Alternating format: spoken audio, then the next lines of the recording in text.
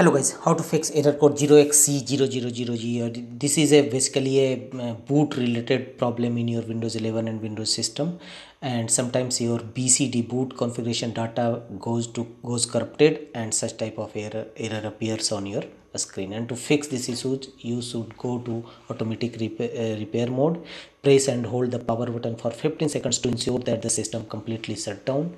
Remove every external drive from your system. Switch your system back on. Once your system is booting up, just press and hold the power button again to force shut down your system.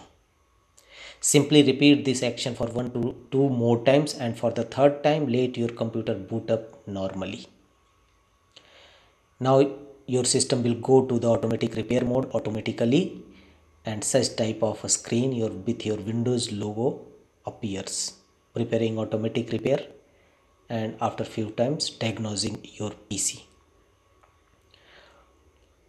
Thereafter a blue screen will appear on your screen. Wait for some time, it will take few minutes, and automatic repair, choose advanced options. Here choose troubleshoot,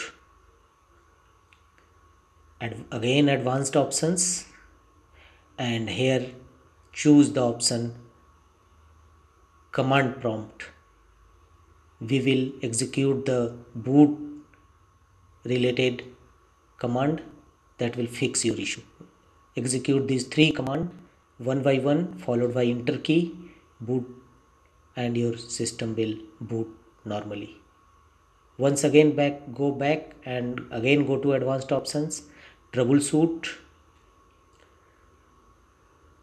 advanced options, and choose a startup repair. This will also resolve your issue accordingly. That's all.